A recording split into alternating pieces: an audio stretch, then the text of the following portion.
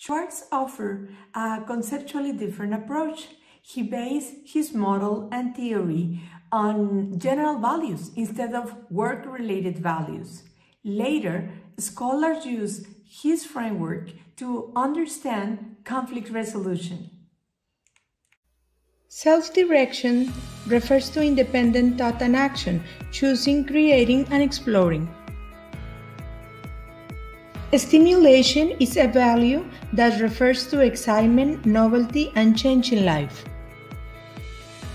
Hedonism refers to pleasure and sensuousness and gratification for oneself.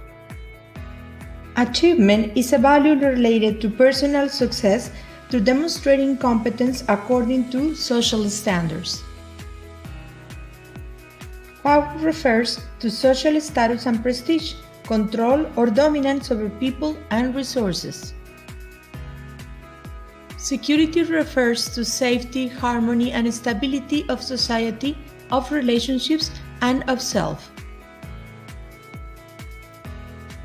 Conformity is the value related to restraint of action, inclination, and impulses likely to upset or harm others and violate social expectations or norms.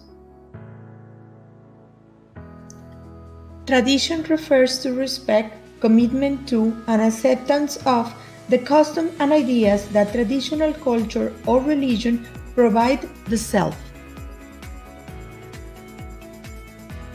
Benevolence relates to preserving and enhancing the welfare of those with whom one is in frequent personal contact, such as those in the in-group.